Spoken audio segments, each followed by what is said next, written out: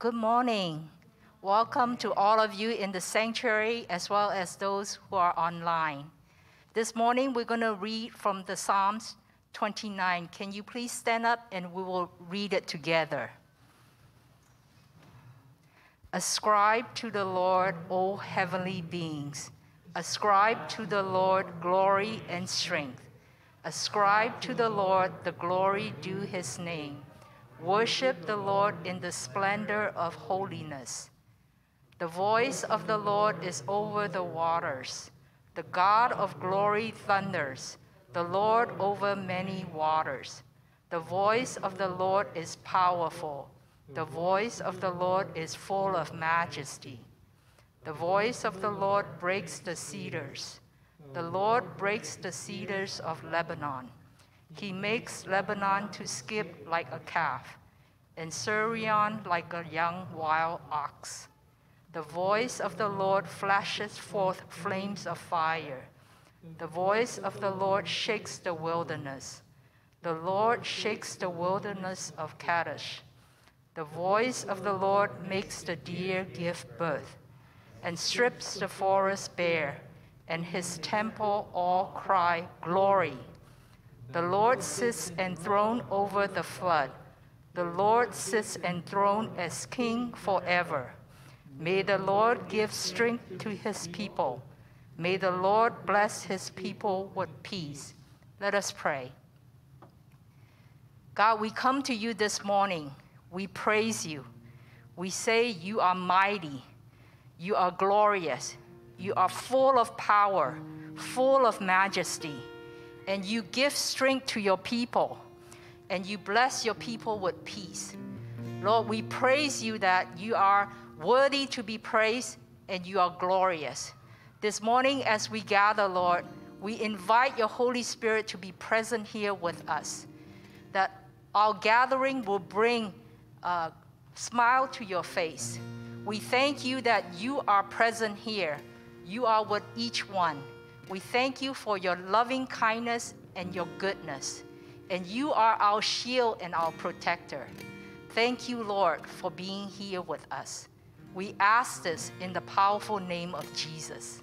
Amen. And let's sing this together. Your voice it thunders.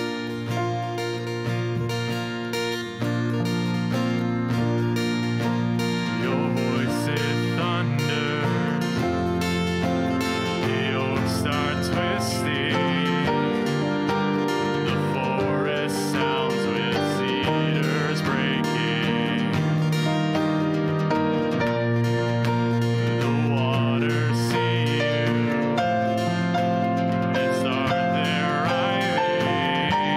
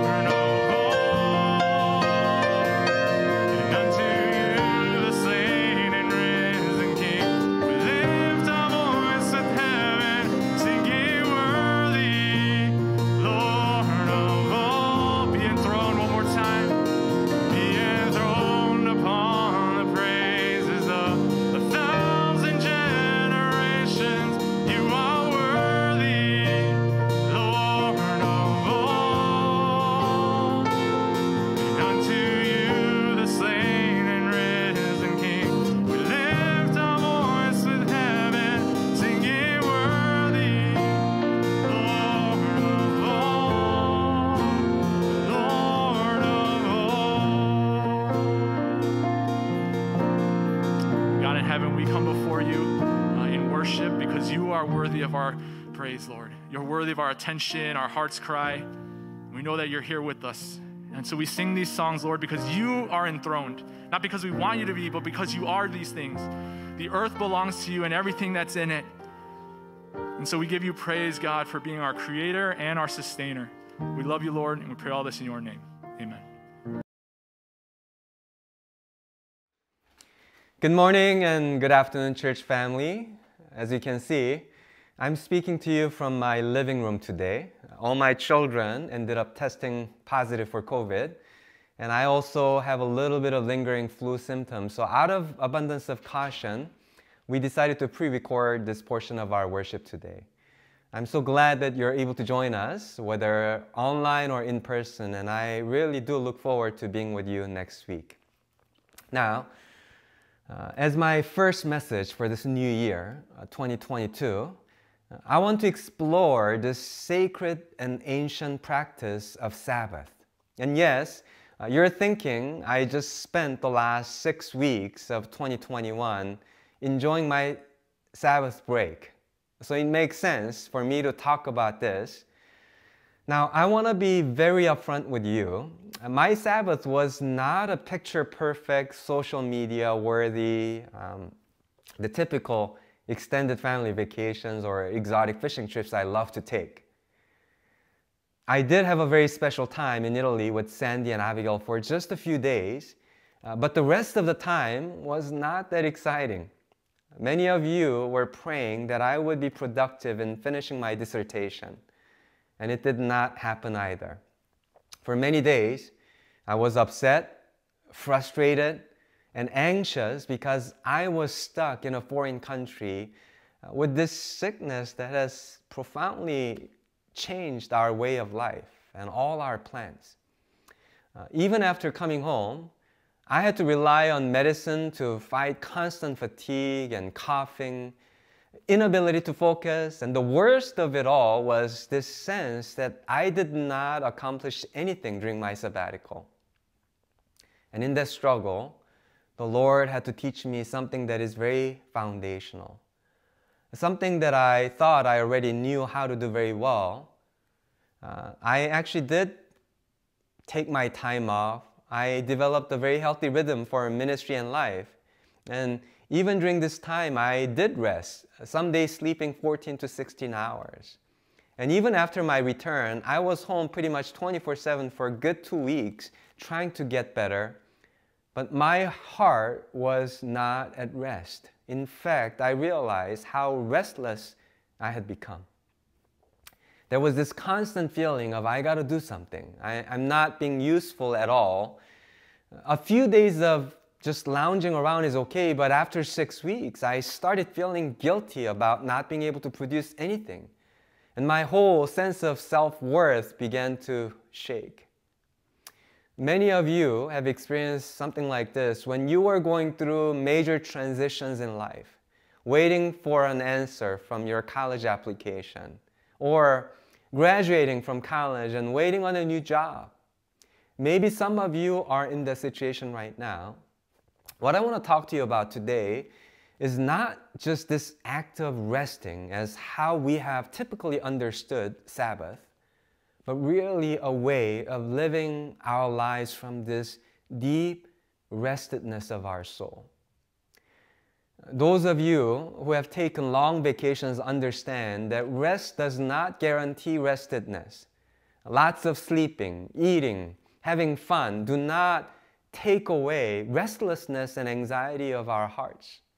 Hebrews chapter 4 that we just read today is a remarkable passage that teaches us about the secret of rest, or a better term is restedness, as I've been using it.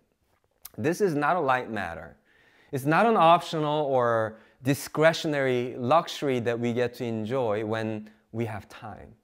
The very reason why Jesus came was to give us rest. He said, "Come to me, all you who are weary and burdened, and I will give you rest. Take my yoke upon you and learn from me, for I am gentle and humble in heart, and you will find rest for your souls." How many of you feel weary and exhausted today? A record number of people are quitting their job, and trying to figure out how to find this rest for their souls. We feel the constant pressure and burden of succeeding and accomplishing what we have to do to get to that next thing or place in life. How many of us have gone through those sleepless nights thinking about tomorrow, next week, or that next test or deadline? You know that dropping everything and going fishing or sleeping in will not really give you that restedness. Jesus says, "Learn from me. Come under my yoke." There is a way to find this rest for our souls. This is why Jesus came, and not just to save us from the future wrath of God, but from the present curse of restlessness, peaceless life, laden with anxiety, fear, and hopelessness. According to Hebrews chapter 4, there are three things that are unique about the Sabbath that we practice. I want to quickly highlight those 3 points to help us understand why resting alone will not lead us to true restedness of our soul. Let's look at what Hebrews chapter 4 says about this Sabbath rest. Number 1, this is not just a future promise, but a present reality.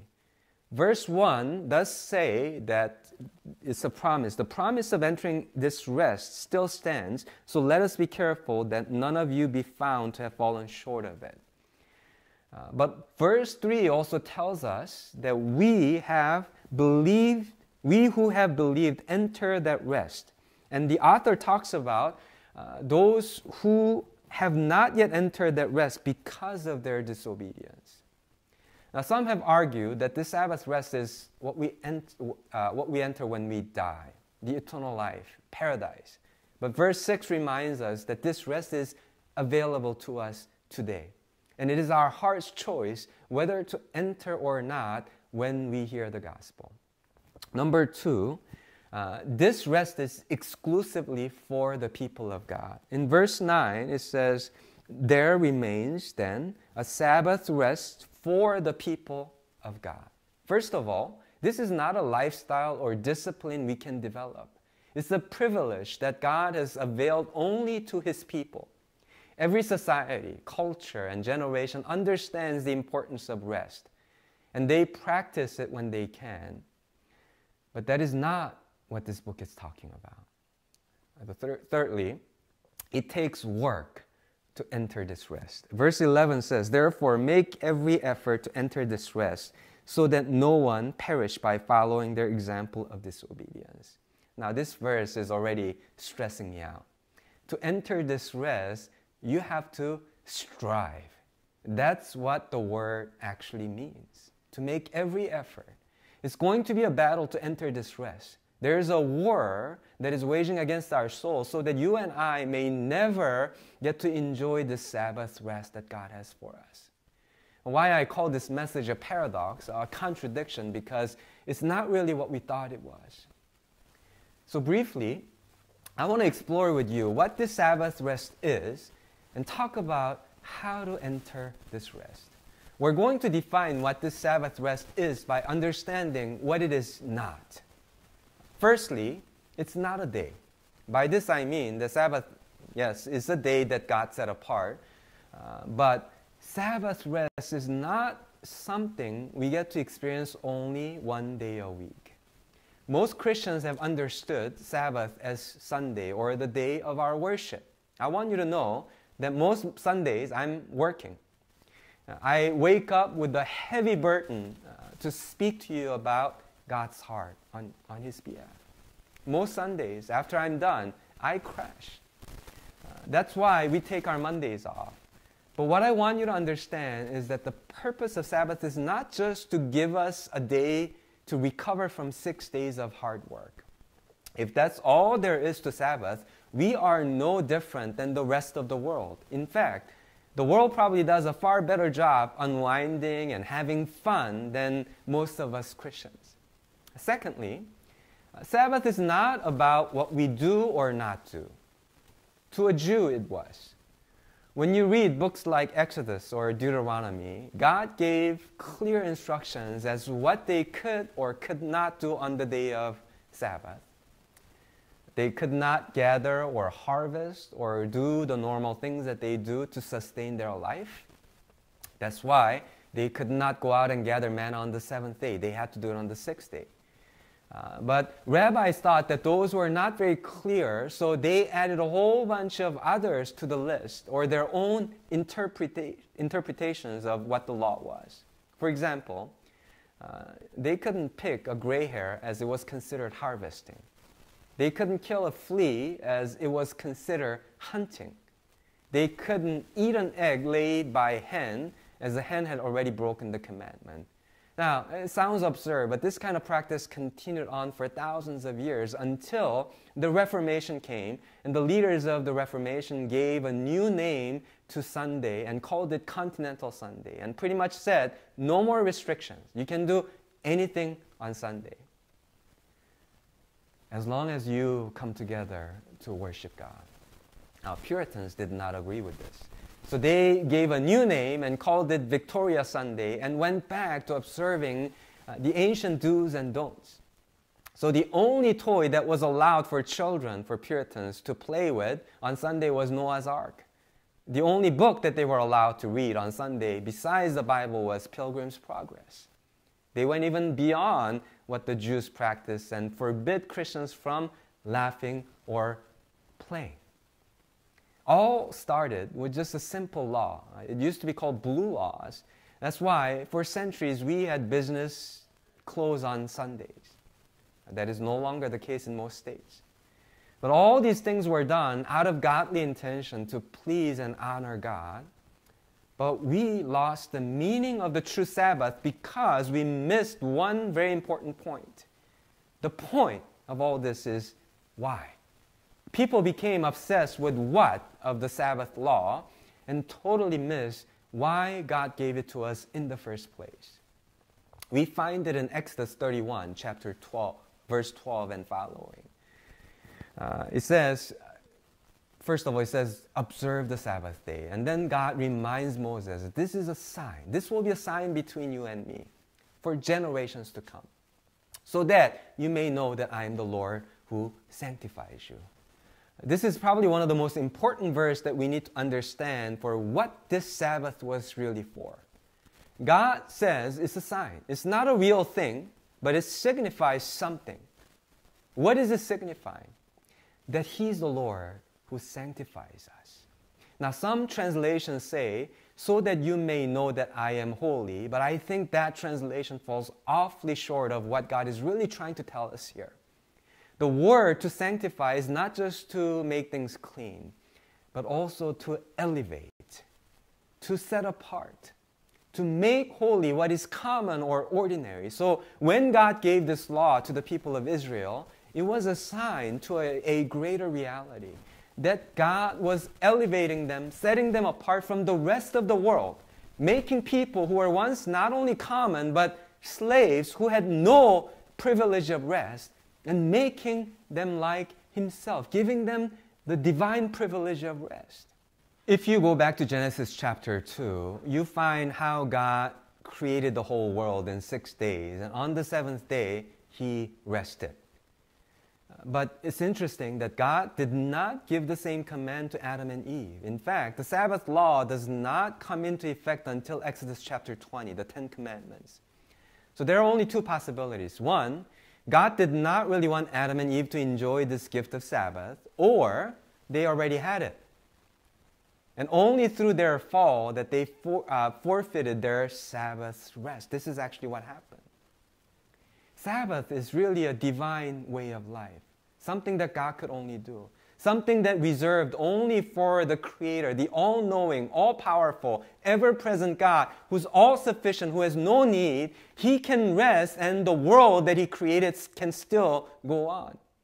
And He wanted to share this kind of life with His people, people who have been slaves for 400 years, people like you and me, who were born into this world as slaves to sin, shame, fear, and anxiety.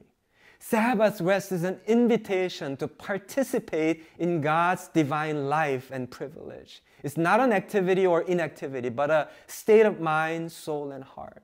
It's our God-given ability to silence and overcome our worries and fears that lead to a life of anxiousness. I was meditating on Psalm chapter 3. I think it was on our daily reading on Tuesday. And listen to what it says. This is a perfect picture of Sabbath rest. It says, Lord, how many are my foes? How many rise up against me? Many are saying to me, God will not deliver him. But you, Lord, are a shield about me, my glory, the lifter of my head. I call out to the Lord, and he answers me from his holy mountain. I lie down and sleep. I wake again because the Lord sustains me. I will not fear though tens of thousands assail me on every side. Now, David wrote this song near the end of his reign. His life was falling apart. This was the beginning of the demise of his family, his throne, his kingdom that God had already prophesied. His own son is coming after him to overtake the throne. The enemies he's talking about in verse 1 is his own son who has gathered a massive army around him to take down his own father. I want you to just think about the state of David's heart. And yet in the midst of this horrible situation, he's saying, I am able to lie down and sleep because the Lord sustains me. The Lord is my shepherd. I shall not want. He makes me lie down in green pastures. You know, David knew how to practice this. Even though I walk through the valley of the shadow of death, I will fear no evil, for you are with me. That is the Sabbath rest that only God the Father can give to us. Jesus said some horrible things to his disciples near the end of his life. That he would be crucified. And that the world would hate them in the same way that they hated him. Then he said, remember in John chapter 14, peace I leave with you. Not the kind of peace that the world gives.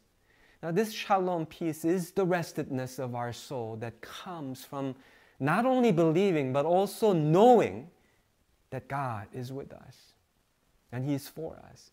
And nothing in my life is outside of his goodness and his mercy. So how do we enter this rest? It is very simple. And yet, very, very difficult. That is why Hebrews chapter 4 reminds us that we have to make every effort to enter this rest. This is why I had to fight for my peace during my stay in Rome, trying to settle my anxious heart, bringing myself under this hidden and incomprehensible reality of God. I'll keep it very simple. We enter this rest by knowing who we are and whose we are. We have spent a lot of time in the past talking about our sonship, our daughterhood. Almost every conference we do talk about our identity as children of God. This is important. This is the beginning point. That's hard enough for us to fully believe to this day. And yet, I want to tell you, it is not enough just to know that you are a child of God. That knowledge alone will not guarantee you of this shalom peace or Sabbath rest. You must also come to know the one whom you belong to. Much of our anxiety and restlessness come not from the lack of understanding of our own identity, but from the lack of understanding of who our Father really is. We know God only in academic sense, but we don't have the real or enough experience of His deep love, His mercy, His awesome power, His rule, reign, and influence in everything that is happening around us. The reason why we cannot lie down and sleep at night is because we still think that it's up to us. God doesn't have my back, or He doesn't have what it takes to take care of me, so I got to take control. I must look after myself and my family. It's why we cannot rest. The first few days after I tested positive for COVID, all I could think of was how to get out of Rome and come back home. At one point, I don't know if I should tell you this or not, I went out and bought a tube of Vaseline so that if I can just stuff my nose, I would be less infectious and perhaps I could pass the test. It didn't work. Twice. As embarrassed as I am, this is really how most of us approach life. When we get sick, When we get into hard and confusing situations, our default response is to get ourselves out of the situation rather than acknowledging God, who is the Lord of Sabbath, who has power over my life and all of my reality. The reason why we cannot rest is because we do not come to the God of rest until we run out of our own resources. God is still merciful. He still embraces us, just like the father who ran to his son, threw his arms, and kissed the son who came after squandering all of his wealth, restless and weary, broken. I want to end with this one powerful story of how John Wesley found his Sabbath rest and became instrumental in starting one of the greatest revivals we know that gave birth to what is known to us as holiness movement. Wesley grew up as a son of a minister, a pastor's kid. He was a deeply religious man, but his whole life he strived to attain this righteousness that he read about in the Bible. If you read some of his writings and confessions, you will find that he went through the same struggles that you and I go through every day almost. He always felt something was missing in his life, always feeling like he's never measuring up. This led to a life of service as a missionary to America. He decided to go and preach the gospel to Americans. Before his trip, he wrote, this is what he said, "My chief motive is the hope of saving my own soul. I hope to learn the true sense of the gospel of Christ by preaching to the heathen." Now, you understand he was already a Christian. He was a preacher. And yet, he's still trying to save his own soul by doing good works, by becoming a missionary to America, and by preaching to the heathens. But his true conversion or experience of this peace came on the night he was on the ship, when the ship actually ran into severe storm. There were about 80 Englishmen and 26 Moravian Christians on this ship. When the wind tore through the mainsail of the ship, a terrible screaming broke out among the English. You can imagine the fear and panic. Then he heard the Moravian brothers, the missionaries, singing with radiant joy, going about fixing the broken sail. No commotion, no fear or anxiety, only this strange peace that Wesley had never seen or known before. So Wesley approached them and asked one of them, "Were you afraid?" And he responded, "I thank God, no." Then he asked Wesley, "Have you the witness within your spirit that you are a child of God? And do you know Jesus Christ?" Shocked and perplexed, Wesley asked again, "Weren't your women and children afraid?" And the man replied, "No, our women and children are not afraid to die." Then he wrote these words in his own journal. He said, "From these Moravians, I went to their crying and trembling neighbors, the English, and pointed out to the difference in the hour of trial between him that fears God and him that fears him not. At 12, the wind fell, and this was the most glorious day which I have ever seen." Now, there are more journal entries written about his observations, interactions, and encounters with these Moravian Christians in the next several years. But it was this encounter, this moment, that Wesley was set free from his own fear and striving to find rest for his soul. I want to end with the same question that the Moravian brother asked Wesley that night in the middle of this terrible and scary storm. Do you have the witness of the Spirit within you that you are a child of God? And do you know Jesus Christ? Has this reality really become the source of your rest and your shalom peace? Are you able to lie down at night? Are you able to sleep? I don't know or understand the hardship or challenges you might be facing in this season. It's been hard, scary, and confusing for many of us. And I'm praying for you today that God would not just simply deliver you from your circumstances or hardship, but you will learn in the season from Christ how to enter and stay in this restedness of your soul. That this will become not just one day a week experience or 1 hour a day discipline, but an ongoing experience that sustains you with peace, joy, and this deep sense of righteousness in the Holy Spirit. That is the divine invitation from the Father today. As we approach this table of the Lord, let's say yes to this invitation. Let's bring our discouragements, our disappointments, anxiety, fears, and exchange them with this peace that Jesus promises through His Holy Spirit. Let's live out of this restedness that God wants to give us today. I want to bless you with this peace of Christ. As a response to that, you can reflect through it. I think the words will be up there. But if not, you can just listen. And then we'll eat together at this table.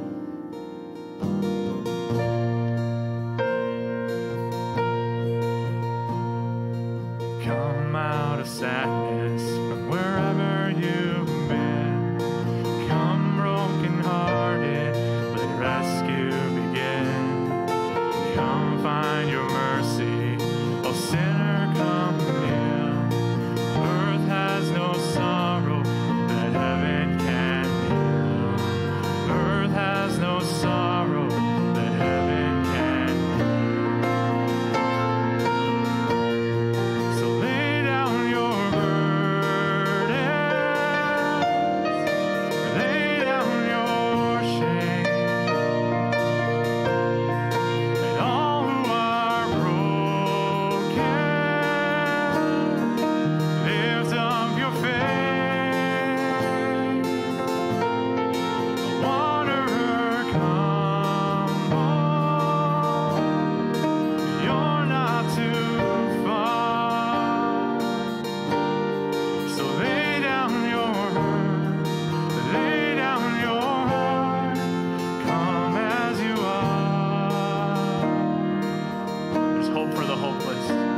There's hope for the hopeless and all those who stray. Come sit at the table, come taste the grace. There's rest for the weary, rest that endures. Earth has no sorrow that heaven can cure. So lay down your burden, lay down your shame, and all who are broken, lift up your faith. A wanderer, come home, you're not too far. So lay down your hurt, lay down your heart, come as you are.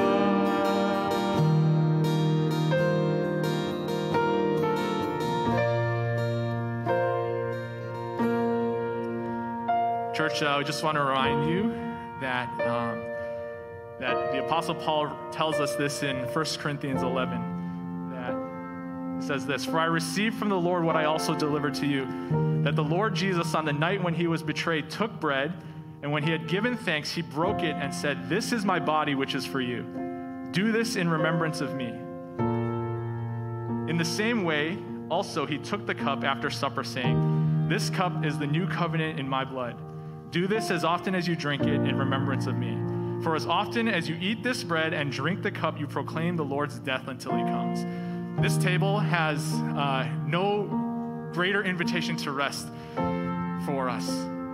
That because of the body and blood of Jesus, we have rest from sickness, we have rest from our anxiety and our worry, and a rest that doesn't come from circumstances being fixed, but a rest that comes in Jesus.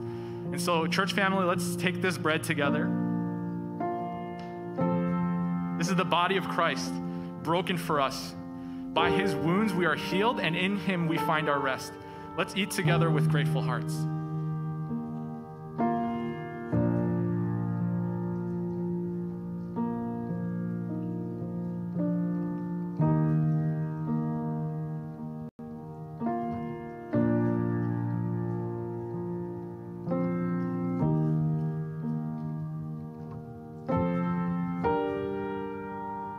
Church, this is the blood of the new covenant, shed for the forgiveness of sins. Let's drink together with thankful hearts.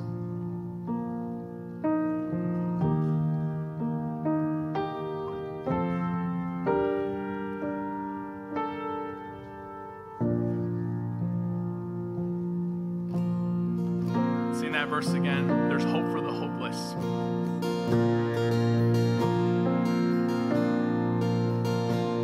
There's hope for the hopeless and all those who stray. Come sit at the table, come taste the grace. There's rest for the weary, rest that endures. Earth has no sorrow that heaven can. Sing that again. There's hope for the hopeless. There's hope for the hopeless and all those who stray. Come sit at the table, come taste the grace. There's rest for the weary, rest that endures. Earth has no sorrow that heaven can cure. One more time, there's hope. Let's stand and sing this. There's hope for the hopeless and all those who stray. Come sit at the table, come taste the grace. There's rest for the weary, rest that endures. Earth has no sorrow that heaven can cure. So lay down your burden. So lay down your burden. Lay down your shame. And all who are broken, lift up your faith. Oh, wanderer, come home. You're not too far. So lay down your hurt, lay down your heart, come as you are. There's joy for the morning, there's joy for the morning. Oh, sinner, be still. The earth has no sorrow that heaven can heal. The earth has no sorrow that heaven can heal. So lay down your burden, lay down your shame. All who are broken, lift up your faith. Oh, wanderer, come home. You're not too far. So lay down your hurt, lay down your heart, come as you are.